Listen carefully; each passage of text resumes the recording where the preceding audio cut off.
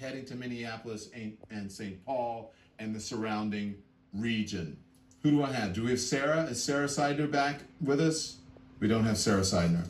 Again, so let's put up these pictures and talk about what's happened, what has been happening here, and as we have been talking to our people on the ground and our law enforcement folks. Of course, this is over the death of 46-year-old George Floyd in police custody, an officer with his knee on his neck.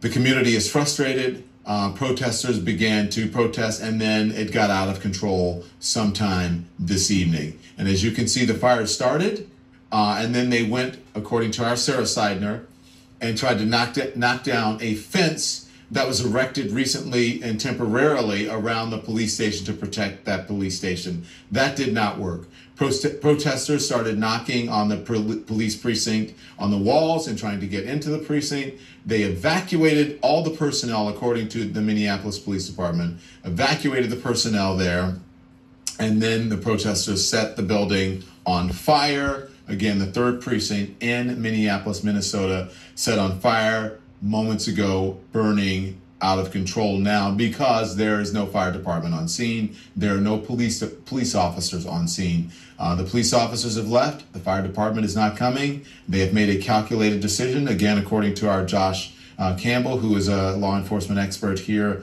on CNN. This is a calculated decision on their part to allow this to happen because they don't want any more loss of life. Charles Ramsey is the former police chief of Washington, D.C., the former police commissioner of Philadelphia. He is our law enforcement analyst here on CNN.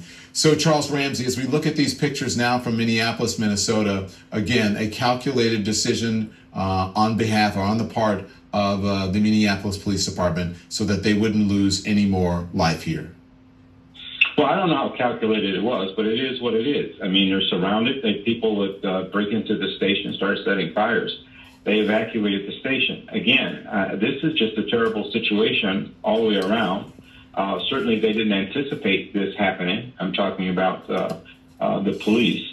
But, you know, they got people out of there to save lives, both of the police officers as well as the people there demonstrating and causing the fire to have occurred there.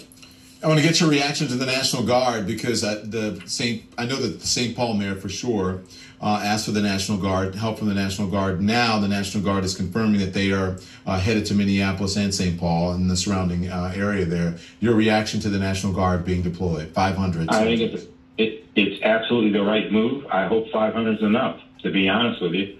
They're going to have to take control of the streets. And obviously the police are overwhelmed, cannot do it alone. They need the National Guard. And I don't say that lightly. I mean, I've worked in a lot of different places, and the last thing you want to do is bring in the National Guard if you don't have to. But this has gotten totally out of control. And they're going to have to bring in the National Guard to establish order. This is not going to stop on its own. It's going to continue to intensify. So the quicker they get enough resources out there to calm things down, to protect property, protect lives, the better off everyone's going to be. And again, it's not just Minneapolis. They've got to protect St. Paul. They got to protect surrounding areas as well. These are live ground pictures now. This is from our CNN camera of Minneapolis. This is where Sarah Seidner and Josh Campbell will join us from this camera location in moments. They were moved back to a safe distance so that they can continue to report. But these are live pictures outside the Minneapolis Police Department.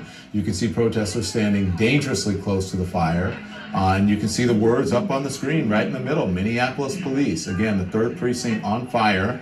The police department said that their staff at the 3rd precinct was evacuated. The director of the Office of Public Safety and Information saying protesters forcibly entered the building and ignited several fires.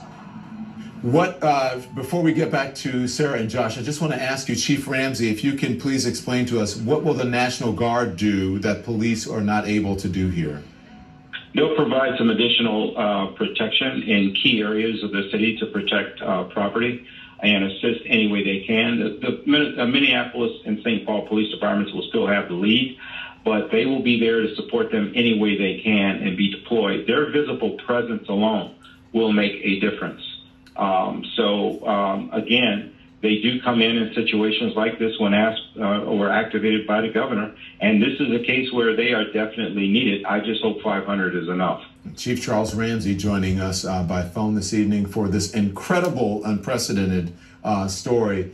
I have never seen in my years a police precinct go up in flame, at least not live on television in a situation like this. Chief Ramsey, stand by. We'll get back to you. We want to get to our reporters who